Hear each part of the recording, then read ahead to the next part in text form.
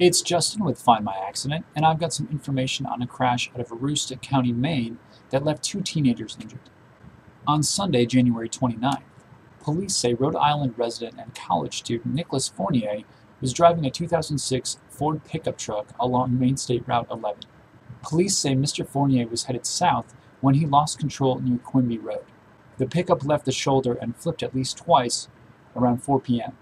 Mr. Fournier escaped unhurt, but paramedics took two passengers, Sanford resident Britney Burpee and Van Buren resident Patrick Vallaincourt, to Northern Maine Medical Center for treatment. Investigators are exploring the possibility that speed was a factor. Share your thoughts on this accident using our comments feature. If you or someone you know has been involved in an accident, we might be able to help. In many cases, we can provide you with a free copy of your police report. We can also put you in touch with nonprofit safety groups. We neither encourage nor discourage lawsuits, but if you're considering hiring an attorney, we can recommend one in Maine who can provide legal services at a reduced fee. Thanks for using Find My Accident. Safe travels.